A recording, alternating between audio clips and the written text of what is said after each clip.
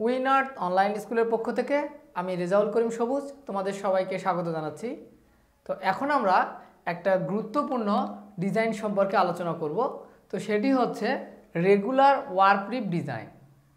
তো এটি যেহেতু প্লেন উইভের একটা ডেরিভেটিভস, তো এই ডিজাইনটি যখন আমরা অঙ্কন করব তখন প্লেন উইভের প্রিন্সিপালের উপরে আমরা আসলে এই ডিজাইনটি অঙ্কন করব। তো আমরা আমাদের আগের টিউটোরিয়ালে প্লেন ডিজাইন সম্পর্কে আলোচনা করেছিলাম। তো এই টিউটোরিয়ালে আমরা প্লেন উইভের যে একটা ডেরিভেটিভস রেগুলার ওয়ারপ্রিপ সেটি নিয়ে আলোচনা করব।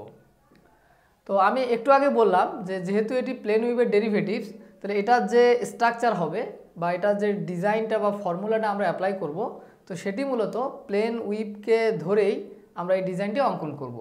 তো প্লেন উইভের প্রিন্সিপালে আমরা দেখেছিলাম, তো সেখানে আমরা ব্যবহার করতাম ওয়ান আপ ওয়ান ডাউন। আর এই ওয়ারপ্রিপের ক্ষেত্রে আমরা সাধারণত ওয়ান আপ ওয়ান ডাউন ব্যবহার না করে আমরা টু আপ টু ডাউন অথবা three up three down, four up four down, five up five down অথবা সিক্স আপ সিক্স ডাউন, এভাবে আপ এবং ডাউন যখন আমরা সমান নিয়ে কাজ করব, তো এটা সমান হওয়ার কারণে আমরা একে রেগুলার বলছি।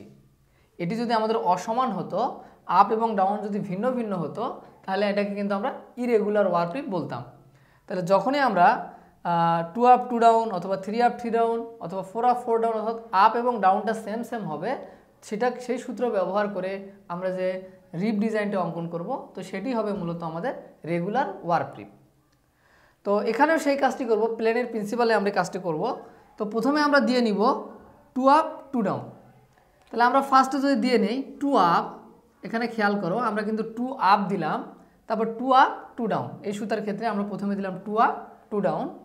তো প্লেনে যেমন আমাদের এই ঘরে রিভার্স কাজটা আমাদের এই ঘরে করতে হয়, অর্থাৎ এখানে যে ঘরগুলোতে আমাদের ক্রস থাকে বা টানা ভাষা থাকে বা ওয়ার্ক ফেস থাকে, আমরা পরবর্তী সুতায় আমাদের এই ঘরগুলো কিন্তু আমাদের ওয়েভ ফেস করে দিতে হয়। তো তেমনই আমরা এই ঘরগুলো ওয়েভ ফেস করে দিব, অর্থাৎ ব্ল্যাঙ্ক করে দিব।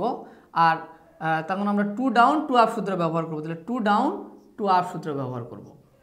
তাহলে যে কাজটি আমাদের করতে হয় নর্মালি প্লেনের ক্ষেত্রে, এখানে যে ঘরটিতে আমাদের ক্রস থাকে বা টানা ভাষা থাকে, এই ঘরটিতে আমাদের কি করে দিতে হয়, পরবর্তী সুতায় ওয়েভ ফেস করে দিতে হয়। তো পক্ষান্তরে এখানে যেহেতু আমাদের দুইটা আপ আছে, সেই দুইটা ঘরকে আমরা এখানে পরেন ভাষা করেছি বা ওয়েভ ফেস করেছি। আর এখানে যে ঘর দুটো আমাদের ওয়েভ ফেস ছিল, পক্ষান্তরে পরবর্তী সুতায় আমরা সেই ঘর দুটো আমরা ওয়ার্ক ফেস করে দিয়েছি। তো এখানে সাধারণত রিপিটের যে কত ঘরে আমাদের এই ডিজাইনটি হবে সেটি যখন আমরা ডিনোটেট করব, তো নর্মালি আমাদের এই রিপিট হবে 2 ইন্টু এই দুটার যোগফল। এই দুটো কত, 2 ইন্টু 2 তাহলে 4।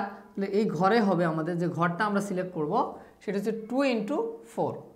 তাহলে 2 সবসময় থাকবে, তার সঙ্গে আমরা আসলে উপরের দিকে কতগুলো ঘর নিচ্ছি সেটা এই দুটোর যোগফলে কিন্তু আমরা এই উইপ প্ল্যানটা কিন্তু আমরা এখান থেকে নিতে পারি। এটা হচ্ছে রিপিট সাইজটা আমরা এখান থেকে নেব। তো পক্ষান্তরে আমরা যদি এখন এখানে দেখি যে থ্রি আপ থ্রি ডাউন ব্যবহার করে আমরা কিন্তু রেগুলার ওয়ারপ্রিপ ডিজাইন অঙ্কন করতে পারি এভাবে। তো প্রথমে আমরা দিয়ে নিব থ্রি আপ।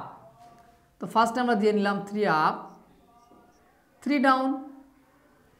তো প্লেনের ক্ষেত্রে আমরা যে কাজটি করেছিলাম, যে পরবর্তী সুতায় যে ঘরগুলো এখানে আপ থাকে সেই ঘরগুলো আমাদের এখানে কি করে দিতে হয়, ডাউন করে দিতে হয়।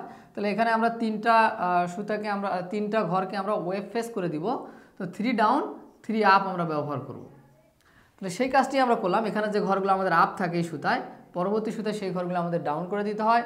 আর এখানে যে ঘরগুলো আমাদের ওয়েভ ফেস ছিল, এখানে সেই ঘরগুলোকে আমরা ওয়ার্ক ফেস করে দিলাম। তো এটারও যে রিপিট সাইজটা হবে সেটা কীভাবে নির্ধারিত হবে, প্রথমে 2 থাকবে ইন্টু এই দুটোর যোগফল। এই দুটো কত আমাদের দেখো, 3 ইন্টু 6, তাহলে এভাবেই আমরা আপ এবং ডাউনকে নিয়ে আমরা কিন্তু রেগুলার ওয়ারপ্রিপ ডিজাইন অঙ্কন করতে পারি। তো একটা বিষয় এখানে খেয়াল রাখার বিষয়, সেটি হচ্ছে আপ এবং ডাউন সমান হওয়ার কারণে কিন্তু আমরা রেগুলার ওয়ারপ্রিপ ডিজাইন বলছি। তো এই টিউটোরিয়ালের মাধ্যমে আমি তোমাদেরকে রেগুলার ওয়ারপ্রিপ সম্পর্কে একটা বেসিক আইডিয়া দেওয়ার চেষ্টা করেছি। তো যদি আমাদের এই ক্লাস থেকে একটু উপকৃত হও, তোমরা অবশ্যই তোমাদের ফ্রেন্ডদের সাথে শেয়ার করবে। আর এই ক্লাস রিলেটেড যদি কোনো প্রশ্ন থাকে সেটা কমেন্ট বক্সে কমেন্ট করে জানিয়ে দিও। ধন্যবাদ সবাইকে।